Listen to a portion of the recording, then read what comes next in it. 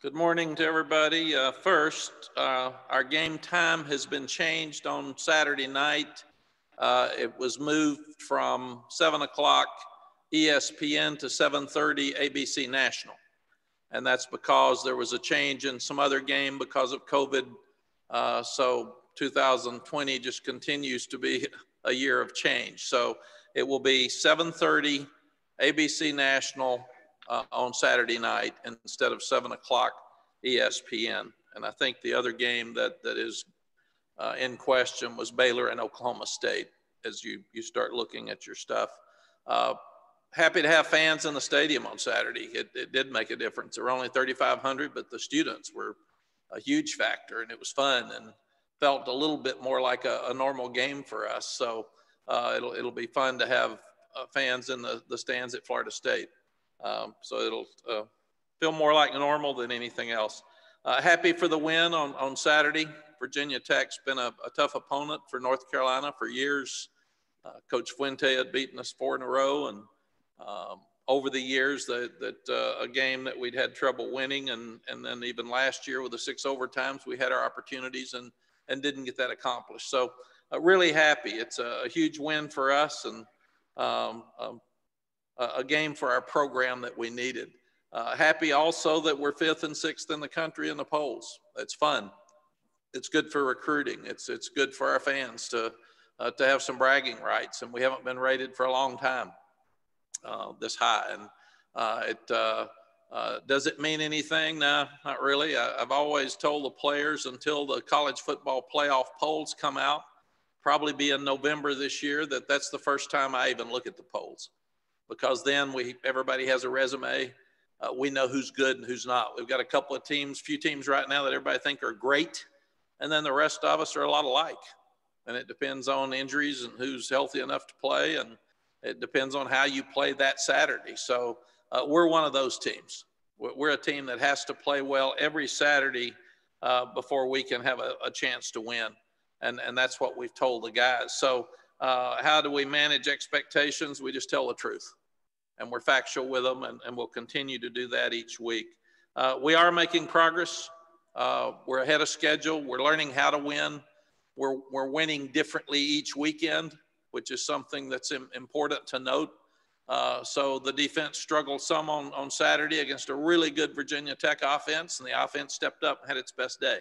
So that's just what you have to do to be able to win. Offensively, we had great balance, and that's who we want to be, is what we saw on Saturday. We had 186 yards rushing at halftime, 186 yards passing. Sam had a fantastic day. Oh my gosh, after the game, I said, hey, great game. He said, well, I threw that one low to dummy. I mean, that's Sam. He's a perfectionist, but he called the game well. He got us in the right plays, and he managed the entire game well. And the offensive line played by far their best game. They dominated the line of scrimmage. In fact, the offense for us dominated this game, and that's the reason we won the game, because their offense was very, very good. We knew that. And then we didn't play as well in the second half as we needed to on defense. But other than one sack, we had 3 drops, and the rest of it, we played well. So when you can pick out 4 plays on offense that you'd like to have back, it's usually a really good day. The other thing that I was very, very impressed with is no turnovers on offense, obviously, but the fact that we were 5 for 5 for touchdowns in the red zone. And that's an area that we really wanted to improve. It says 5 for 6 on the stats. We took a knee on the last one, so I'm not going to count that. But when we were trying to score, the guys were 5 for 5 for touchdowns. Defensively, you got to give Virginia Tech credit on offense. They were rushing for over 300 yards coming in. I'm not proud that we held them to 260. I don't think that's an accomplishment. But you look at guys like Hooker. He plays so well. He's big. He's fast. He can beat you running the ball. He can run the option. He can throw it downfield. He's tall. He can see. He's hard to tackle. And then you Trey Thompson, Mitchell, Herbert, they've got really good players on offense. That offensive line's really good. So the combination of them being really good, and then in the third quarter, we stayed on the field too long. We gave up a couple of big plays, and then the onside kick was a killer. because we were too wide. We weren't lined up where we should have been. They did a really good job kicking the ball. It was the perfect kick and recovery, but that kept us on the field for 2 complete drives. And we don't have a lot of depth on defense, and we've got a lot of inexperience on our defense. So it put us in a tough spot. But then I was proud that our offense came back and dominated the fourth quarter again. We missed too many tackles. We gave up too many big plays. A lot of things we've got to fix. I thought the biggest thing that we gave up 3 touchdowns for 3 trips in the red zone. So as many things as we did well on offense, we didn't do well on defense, but we did play well enough to win. We have got to force ourselves to play younger players earlier in the game so we can get some rested legs. It happened to us last year. The coaches still aren't trusting the players enough. Me neither. We got to put them out there. And we're in tight games all the time, so it's hard to do. And again, we mentioned Charlotte before. It hurt us that we didn't get a chance to play those guys. But you can really get better in games a lot more than practice. You can get your fundamentals in practice, but without game experience, you can't get where you need to be. And we're still not forcing turnovers on defense. We dropped 2 balls that we could have had as interceptions. We're not stripping the ball. We've got to do a better job in those areas. It's amazing we're 3-0 with as few turnovers as we forced for the year. So we're still a work in progress on defense. I was just thinking that Kyler McMichael played mostly special teams at Clemson his first year. He was out last year, so he's played 3 games at corner. And then you start looking at Don Chapman. He's a very young safety. Cam Kelly really played his first full game on Saturday, and Patrice Renee's been out for a year. So a lot of inexperienced in those positions. Special teams, by and large, we're good. Ben Kiernan punted for over 45 yards a punt. Our coverage was excellent. Grayson Atkins was 100% with his extra points, and Jonathan Kim continues to be a huge factor for us with his kickoffs because he didn't let Herbert touch the ball very often at all. And when we had the very poor unsportsmanlike penalty and moved the kickoff back, he made an outstanding tackle on Herbert that could have saved a touchdown. So good for Jonathan Kim. And then we continue to have too many penalties. We have got to clean that up. That's 10 penalties, 3 straight weeks. And we keep screaming, we keep harping, but it's the same old thing. So it needs to get fixed. The players of the game offensively, everybody played well. The receivers blocked well. The tight end blocked well.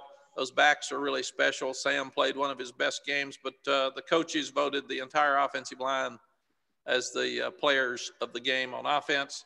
The player of the game on defense was Kyler McMichael because he was out there by himself on an island and stood up. They only completed 1 ball on him, and the special teams player of the game was Jonathan Kim. Really proud of the fourth quarter. We got whipped in the fourth quarter at Blacksburg last year, but we had the ball for 10 minutes and 11 seconds in the fourth quarter compared to 4 minutes and 49 seconds. We had 161 yards rushing compared to their 27, and 203 total yards compared to their 77. And I thought the offensive staff did a tremendous job of slowing the game down with about 10 minutes left to go without stopping our momentum. And that's hard to do. So I was proud of them. Florida State, let me first say our thoughts and prayers continue with Coach Bowden.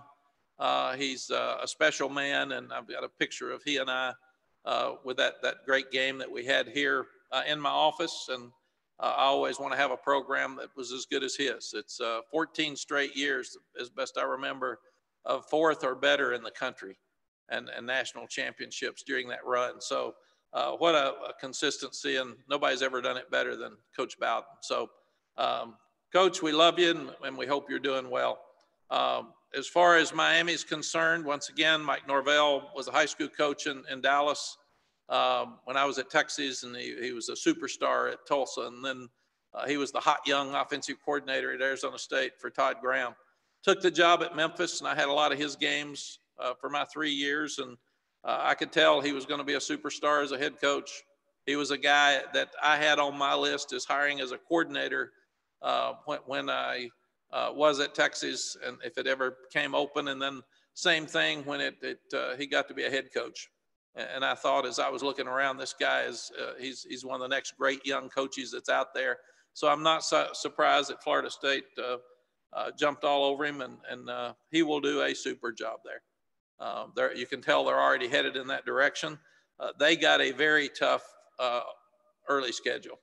To have to play Miami and Notre Dame on the road, most of us would have lost those two games. So that they're getting better. They're the most talented team we've played to this point. They're huge and can run on defense. Marvin Wilson's the #1 draft pick as a defensive tackle. He's 6'5", 305 pounds, and can run.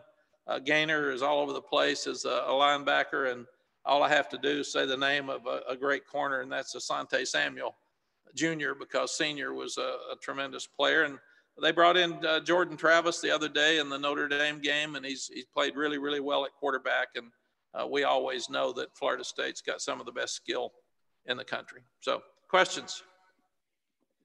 Okay, thanks, Coach. Just a reminder to the group, use the raise hand function if you have a question. And please state your name and media affiliation. We will begin today with Dina King. So, Dina, go ahead. Hey, Coach. Dina King, Tar Heel Illustrated. You spoke about fourth quarter success last year. When Virginia Tech cut that lead to deficit to 5 points, how big was scoring back-to-back touchdowns in the fourth quarter? Dina, really good teams answer when somebody scores. And that's what you have to do. And that's what we told our team. As long as we keep scoring, they can't outscore us. And then the same thing at the end. We slowed the game down because we were having trouble stopping them. They were having trouble stopping us. So it just made sense that it doesn't matter the number of points you beat somebody by. You just want to win the game. But that was a huge answer at that point. We had chance after chance to keep it at 21 or more, but the 20 unanswered points in the third quarter put us back in a game. And then we had to work our way back out. So really, really proud of the offense that nobody panicked.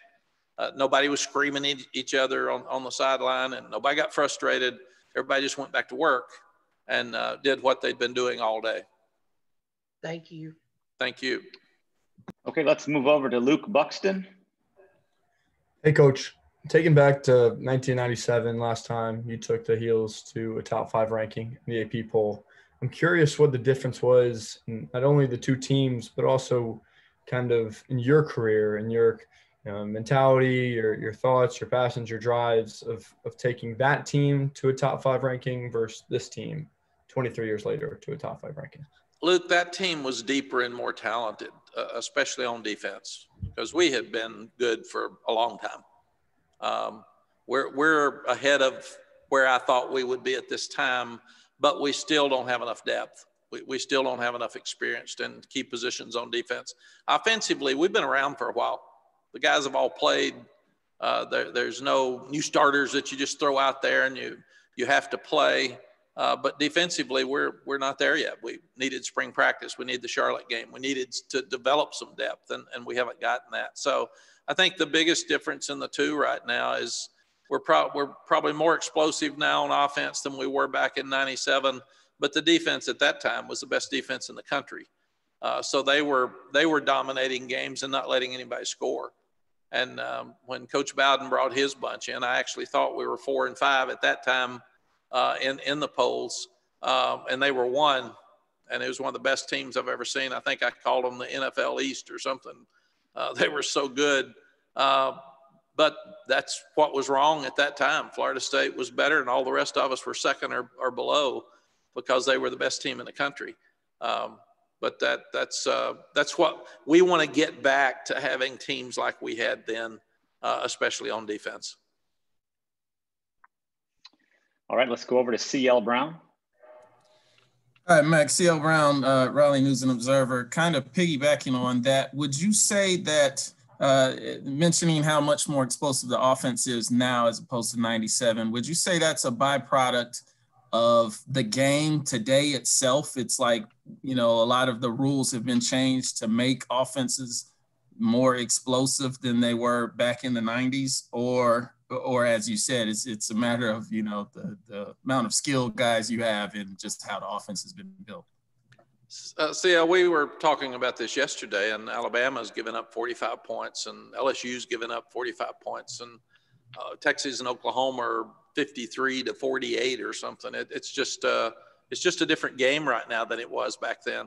I think our defense was giving up 202 yards and 9.7 points or something a game, and people do that on the first drive now or the second drive of the game. I think it's a product of all of the above, because we've talked about it and we've tried to study it. There's absolutely no doubt that the rules make it easier on offense than defense, because I really think people want to see points scored. That's how you get viewers. That's how you get people at the game. So it's always been that way. Secondly, with the hurry up, they're spreading people out more and they're going faster. So you've got to be too deep of really good players on defense to stop anybody, because they're going fast, and you're one-on-one in a lot of different situations. So there's just more opportunity for people to score, and I think that because you can go so fast, it limits some of the calls you can make on defense. So it's simplifying some defenses as they spread out, and then you add COVID to it. I do think that the conditioning's down. And that affects defense more than it affects offense, because those defensive guys got to chase that ball for 3.5 or 4 hours, and games are longer now because everybody's throwing the ball so much. But I think it's all of the above, and I think you're exactly right. People are winning games 56 to 49 and being happy with it. I mean, it's just a different thing. I remember we beat Baylor maybe my last year, next to my last year at Texas, and it was one of those 57-54. And I walked off the field mad, and I better not be mad anymore. You got to figure out how to win and just forget it, because a lot of people are scoring a lot of points. All right, and I also wanted to ask about the first possessions. You guys are 3 for 3, scoring touchdowns on the first drive of each game. What would you say is kind of been the secret to that success so far? I really think it's scheming going into the game.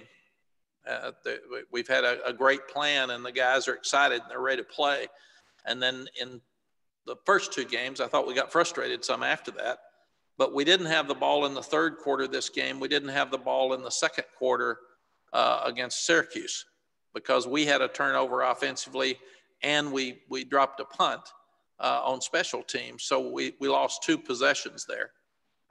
So this is the first time our offense has been in sync, and I thought the offensive coaches had a tremendous plan of getting the ball out of Sam's hand quickly, getting it to our playmakers, and letting those 2 backs run.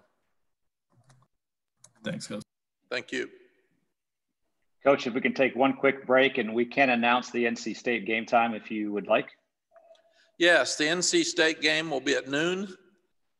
And it will be either on ESPN or ACC Network. We're just giving you all kinds of information today. Great. Thanks, Coach. We will go over to Andrew Jones. I did know that, Andrew, at 11, but I was threatened not to say it until it was released by the ACC Network. So if I had forgotten and slipped because of my experienced age, I was going to blame Jeremy. Maybe you were trying out for Jeremy and Mark's job. Yes. Staying on the 97 game, that week, the national media dubbed that as Judgment Day. There were a couple other big games that went on in the country. At the time, ABC didn't do many primetime games. So ESPN primetime was the big game you guys were on. Game day was in Chapel Hill that day. Can you kind of take us back to the hype building up to what a lot of people still regard as the most important game this program has ever played that weekend? Yes, I wish we'd won it. Then it would have been the most important one that we've ever played, for sure. But I just remember the hype for the week, and so proud that our football program was getting so much attention nationally. And that's who you want to be. And it was helping recruiting. And I remember Coach Bowden, who I really admire and love. Before the game, he came out in his good old way and put his arm around me and said, "It's packed." I mean, there were people hanging off the sides of the stadium. It was so full. And he said, "Hey, boy, I never thought I'd see anything like this. This is really cool." and it was who we wanted to be at that time. And I thought we had finally arrived, and then we couldn't block them. They were just so talented and beat us 20-3. And it was a great game, but it was a defensive game and very, very physical. And that's my memories of Florida State as we get ready to go to Tallahassee. As we kind of connect some weird dots from '97 to this week, the last time Carolina played a game in their top 5 was that week. It happened to be against FSU. It's also the last time you faced your alma mater, if I'm correct, as a coach. So what are your kind of thoughts about that? All these dots being connected 23 years apart. Oh, it is true. I hadn't thought about it till right now, but I haven't coached against them. I haven't been back to Tallahassee. So it'll be fun, and so much has changed down there since Coach Bowden left. But Jimbo Fisher won a national championship. They're still very talented, and we're going to have our hands full. I mean, that's so it feels no different than going to Tallahassee to play a very talented team that will be a tough game for us. I've always said to myself, when you've got a challenge, a positive person takes that as an opportunity. And these guys are so good. When you start watching their tape this week, you'll be amazed.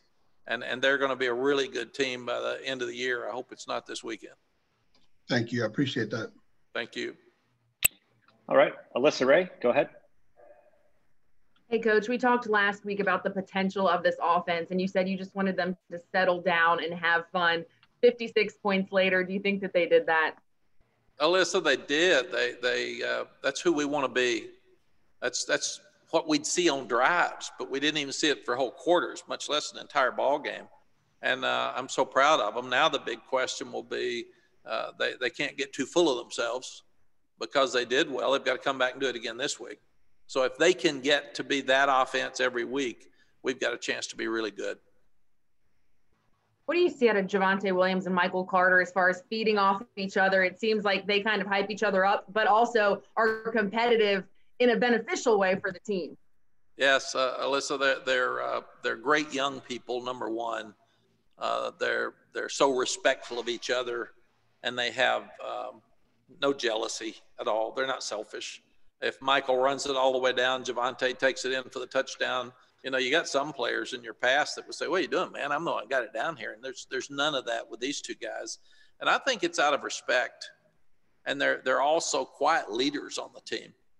Michael's more outspoken than Javonte. Javonte never speaks. And, of course, he was valedictorian of his high school. So I don't want to talk to him. He's too smart to talk to me. I just say hello, and I don't want him asking me questions that I can't answer. But I have to think that they're among the best combination of backs in the country, if not the best, because it really doesn't matter when one's in the game. They both can do everything well, and they will both be outstanding NFL players at some point. They've got power, they've got vision, they've got patience, they can catch the ball. They're good pass protectors and did a better job in this game than they did against Boston College. And at the same time, they've got enough speed to take it all the way and enough power and vision to make the inside cuts. So we're really lucky to have those two guys. They are definitely our impact players. Thanks, Coach. Thank you. Okay, Brendan Marks, go ahead. Hey, Mac, Brendan Marks from The Athletic. Thanks so much for taking the time. I hate to be the person to dwell on anything negative after a win like that, but you mentioned the penalties and the necessity of cutting those out. What are you seeing on tape that is sort of allowing these things to be a consistent problem? And how do you actually go about cutting them out now that you've seen 3 games worth of the same evidence?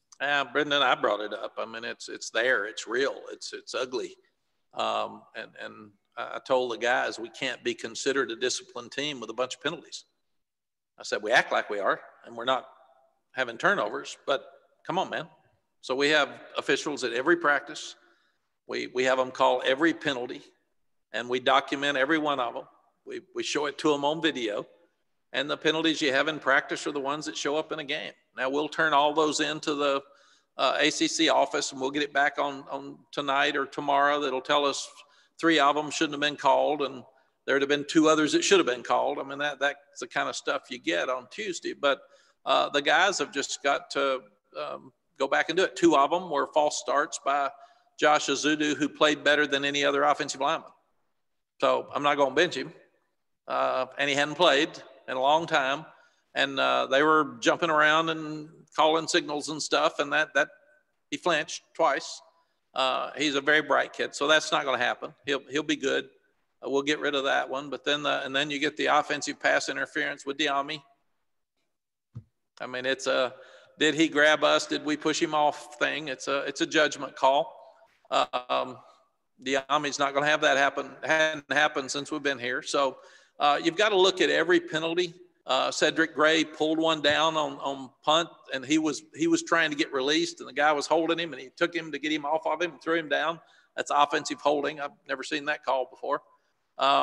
So I think you go back, Brendan, more than anything else, and you look at every penalty, and instead of saying it's a problem, you try to fix the individual. And we had a holding call that was holding on our offensive line. So you have to look at every one of them. And I think that's the biggest thing that you go through each week. And you take the individual, because these are individual penalties that hurt our team, and you coach that individual. And we told the players, we have to decide if you're going to have penalties, are you playing well enough to be in there if you can't keep from having penalties? Dazzy's penalty of unsportsmanlike conduct is uncalled for. We're not going to have that, period, 100%, and could have really cost our team, and he knows it, and he apologized for it. And then I was really proud of our team that with them having the 2 15-yard unsportsmanlike penalties at the end, as we stayed out of it, and we didn't get in a fight and cost ourselves a chance to have players playing this week. So I think the discipline's there. We've got to take it individually and clean it up. Thank you. Thank you. All right, Aaron Beard, go ahead. Hey, Mack, Aaron Beard with the AP. I was thinking about what you said the other day after the game about wanting to buy a house in this neighborhood, about perception, I guess, of how you guys are in the top 10. And I was thinking, too, about, 96 and 97, you guys had won 8, 9, 10 games even before you were in the top 10. So you'd sustained success over a longer period. I guess how important is that part of it, this idea of being more than just one highly ranked team, but something that has some staying power, something this program hasn't had a lot since you've left first time you were here? Aaron, it's the most important thing, is that's who you want to be. Right now, when people put up the top 5 and they see the other 4, they say, yeah, I got it. And then they see North Carolina and said, what are they doing in there? I mean, where'd that come from? Come on, man. They're not that good. We want it to be where when they put us in there, we've earned that right. And if we don't play well, we'll be out fast. Other people drop a little bit if they don't play well. And that will not be our case, because I don't think that we've earned the right over time. Maybe we are in the first 3 weeks one of the top 5 teams in the country, but we haven't been over time. And we were when I was here before. We were somebody every year that they said, I think we were 10th in the country the year before. So people were saying, yeah, look out, North Carolina's good. Nobody said that to this point. And that's what we are. We missed too many tackles on Saturday. We're not getting sacks. We're not forcing turnovers. I mean, I'm in that group that it's good to be 3-0. We're finding ways to win. But we don't have any lock on number 5 in the country. We got to play good, and we got to play good every week to have a chance to stay there or move up. Thanks, Matt. Thank you. All right, last one for Coach from Taylor Vipolis. Taylor, go ahead. Hey, Coach. Taylor Vipolis from Inside Carolina. Sam, Mike, and Javonte have all spoke about how much respect they have for that front 5, and then you could see situations like Jordan Tucker having Sam's back after that targeting hit. It helps to have pure talent on the offensive line, but how much of a difference do you think it makes when they love the guys that they're blocking for? Taylor, it makes all the difference in the world. It made a huge difference that we got Josh Azudu back, because he gives you a guy who can rotate in that group.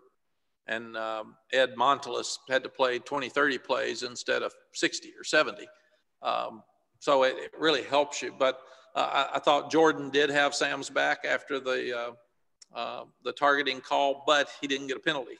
And He went, he got Sam out of there, and then he got out of the way, which was very classy. But the fact that we've had the same offensive line last year and this year, unlike what's happening to us on defense, is really, really helpful for us offensively. The fact that these guys have been with Coach Searles for a year, the fact that they've been with Coach Longo for a year, they know what to do, and they know the calls to make, and they know how to fix things. And we had a little mix up on the one sack. We're still trying to get things fixed, but the best teams in the country have great offensive lines. When we won the national championship at Texas, all 5 guys went to an NFL team. 4 of them played for a long time. So that's what you've got to do. And we've got all these offensive linemen coming back again next year. So it's exciting for us to see them play so well. And now what they've got to do is we can't walk around with our chest stuck out.